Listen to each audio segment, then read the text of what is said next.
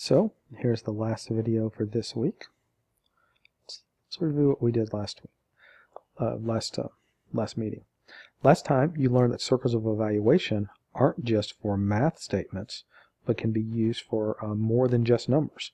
So we saw how the function star could be used with these arguments to draw a star, and how this circle of evaluation actually helps you write the code for that. You also learned that data can have types. And we talked about 3 different types: number, which you already knew; string, which you knew; and then also image is a type that Racket recognizes. We also talked a little bit about contracts, which programmers use to talk about function. A contract has 3 parts: the name of the function, the domain, and the range. The domain is the data that the function expects to take in. The range is the type of data that the function produces. Today we'll talk more about contracts and also use some new functions that will help with your game. So here's the contract for a new function. What's the name of this function? So let's look and see. Name, remember, comes right after the semicolon. And I don't know if I said this before, but remember in Python we use the pound sign, that shift 3 as the comment. Racket language uses semicolon. So semicolon is not used in the language, it's used as a comment character.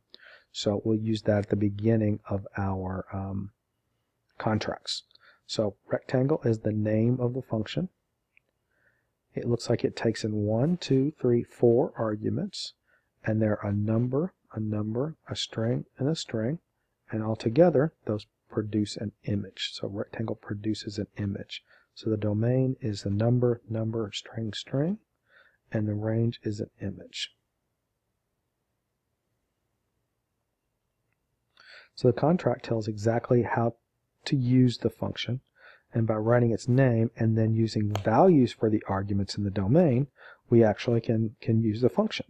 So here is that rectangle function, that's the name, a number and a number, so there's 150, 2 numbers, and 2 strings, solid and blue. So what do you think that function is going to look like? Not sure, no, it won't let me paste it, I think, so I'll just type it. Rectangle.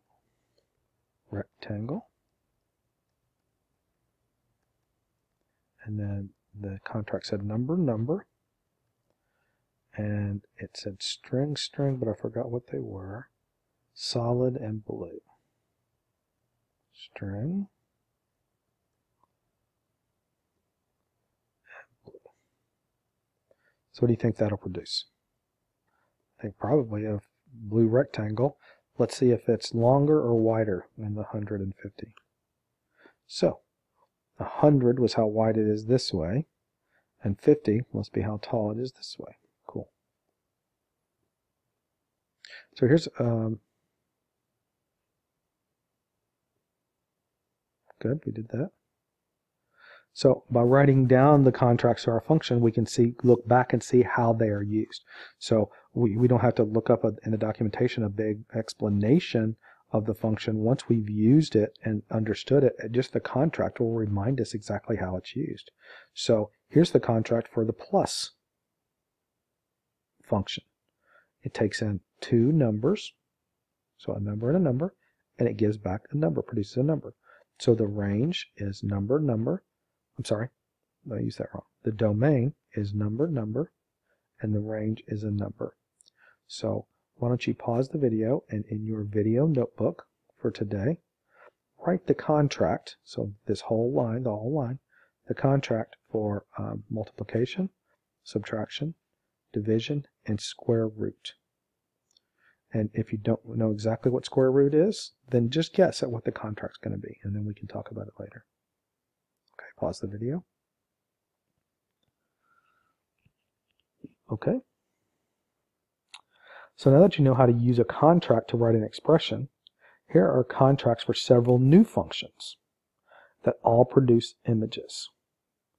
See if you can figure out how to use these functions to draw other shapes. So go ahead and pause the video, and I'll leave it right here. So pause it and type in this function here.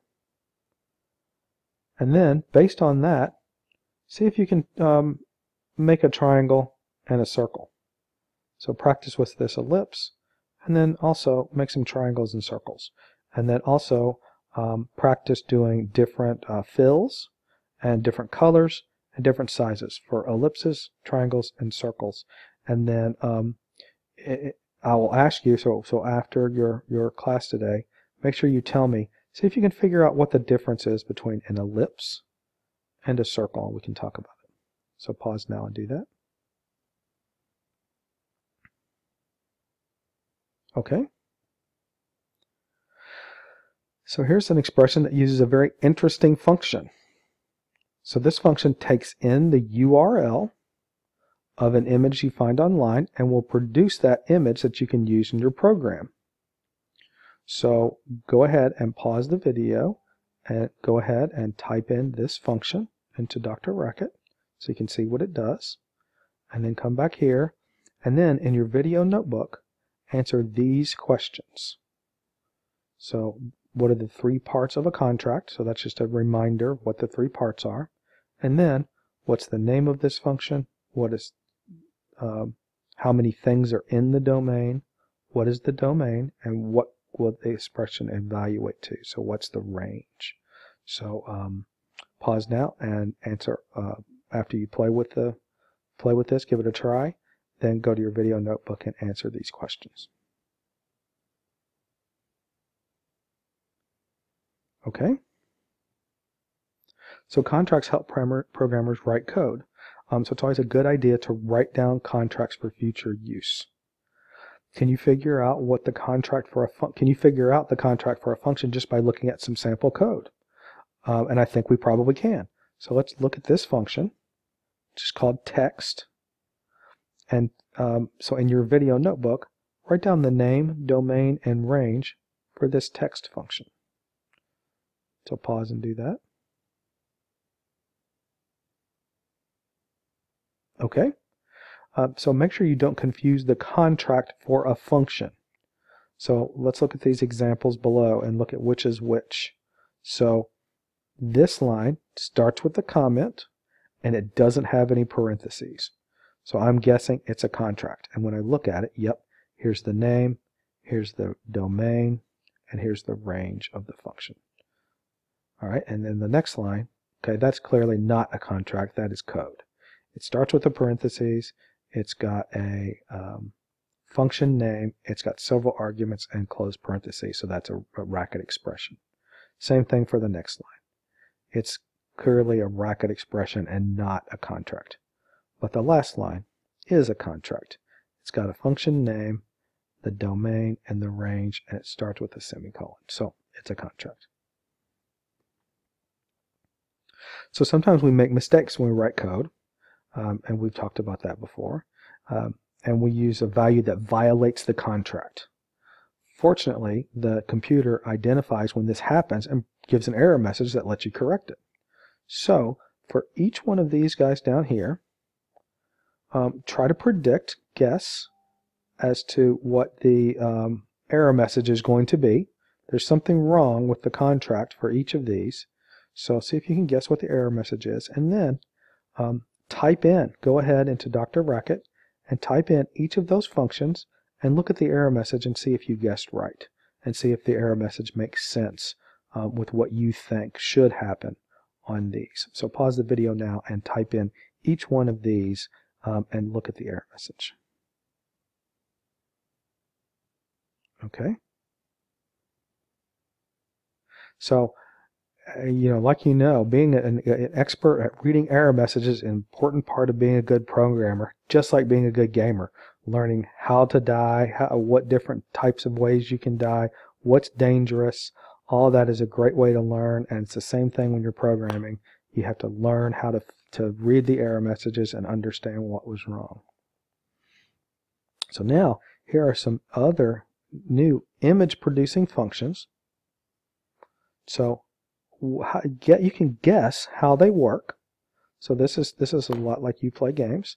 So they're not going to tell us any more about these functions except that their name. rhombus, right dash triangle, radial dash star, star dash polygon. Once you go to Dr. Racket, so pause the video, go to Dr. Racket, type in these, and see if you can figure out, based on your knowledge of these shapes and the error messages you get, as to what the right domain is, the right contract is for these four functions, and see if you can figure out how to actually make these four functions. And then when you figure it out, type those lines, the full, or you can copy and paste or type in your video notebook the code that you came up with to make a rhombus and a right triangle, a radial star, and a star polygon. So pause now and see if you can figure those out using Dr. Racket. Okay. There are also functions that take in images as input. So when the ones you just played with all produced images as output, but there are also functions that take images as input. So like this one, flip horizontal. So think about what the word horizontal means, and you can think so it has an image, both of its domain and its image. So let's actually look at that. So inside, so it takes an image in and produces an image. So here's flip horizontal, here's the code, and here's the image. It's going to be in this inside part of this circle of evaluation. So first, I'm going to write the inside part. Let's see what that looks like. So I'm going to say text, so that's the name of the function. Backwards 50 red, backwards. So that's going to, let's see what these are. So the contract for this function is the name is text, and it takes in a string, a number, and a string. Let's see what we get back. We get back an image. So it looks like this first string is whatever text we want to write. This number is going to be how big it is, and red is obviously its color. So there's the image. And now we want to see what the function flip horizontal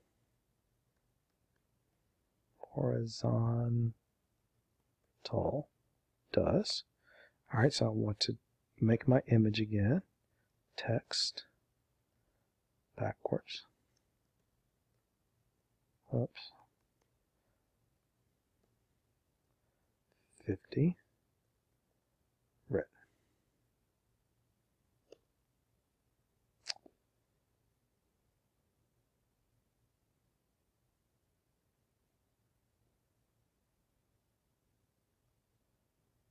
Well, it says, all right, see if we can find out what I did wrong. Text backwards, 50 red. Well, that's the example it gave us.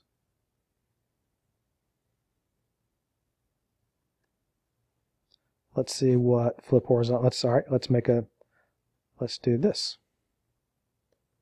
See if we did something else wrong. So that is saying that it can't do text ones, even though they gave that one as an example. So let's do something simpler like a circle. Flip horizontal. All right, and now let's make a circle. I believe a circle is circle, and a size, and whether it's filled or not, and a color. Don't remember the words, but let's see. I think if I click just on circle and hit F1 on my computer, so that right above the 1 is F1, that will open up the help inside the manual for Dr. Racket. Alright, so now let's go and see what the circle says. Circle. R, M, and C. So it takes a mode, is a string for the mode. And let's see what mode is. Solid, outline, solid. Okay, I couldn't remember what they were called. Alright, So mode is solid. All right. Well, that's not a very good for flipping, though. Is it? Let's copy and do this. Yeah, flipping a circle doesn't, just gives you a circle. So let's flip this rectangle.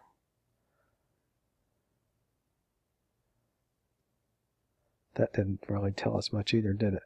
But I bet if there's a flip horizontal, there's probably a flip vertical. Let's try that.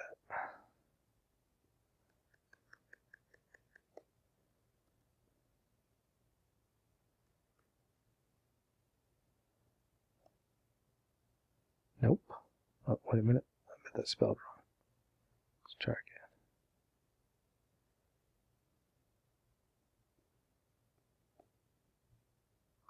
Yeah, vertical is spelled wrong. Alright, now let's see if we can do that. Oh, well that doesn't do this. I guess flipping this vertical didn't do either. I thought it was going to rotate it, but that's called rotation, not flipping. So let's find an image that we can flip. Let's go back in our slides, find that function that you probably already did, which was to get this icon. Bitmap URL, so I'm going to type that in.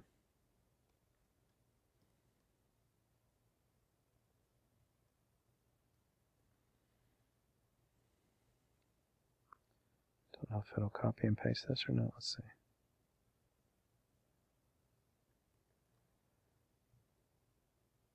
No. Push up world images icon. Okay. HTTP. Oh, there's supposed to be a string. HTTP. :/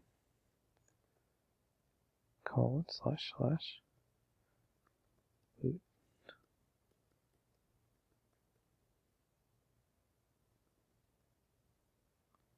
Push up world images icon.gif.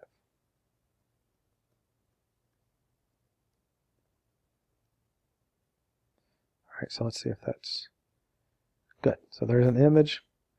Now let's flip it vertical. So that should make our boot upside down, right?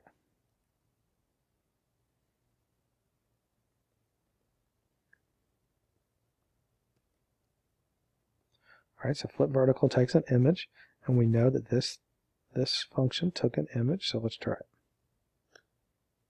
Yay! Okay, so it flipped our boot upside down.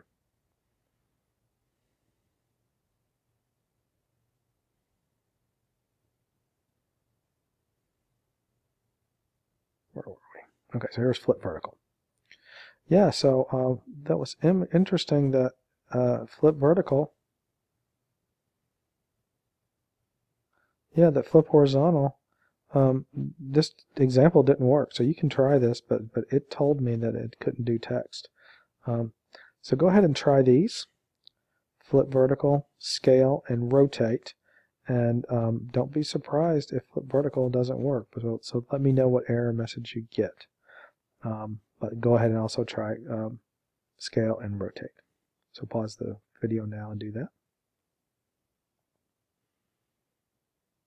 Okay. So in this lesson, you expanded what you knew about circles of evaluation. So that's not just for numbers, but it's also for other types of functions, and including strings and images. You learned that everything you knew about functions on numbers also works on strings and images. So this will definitely make your programs more interesting. And you also learned how to use the image functions to create your own images, and how to use existing images from the internet in your program through bitmap/URL. So in the next unit, next week, we'll learn to create our own functions. So, right now we've just been typing everything in. We've not defined our own. So next week we'll learn how to define our own functions to save our work while we're writing expressions. And we'll also start customizing your game with images for elements in your game design. So we've got some background now in the language we're going to use, so we'll be able to go back and start applying that to your game design next week.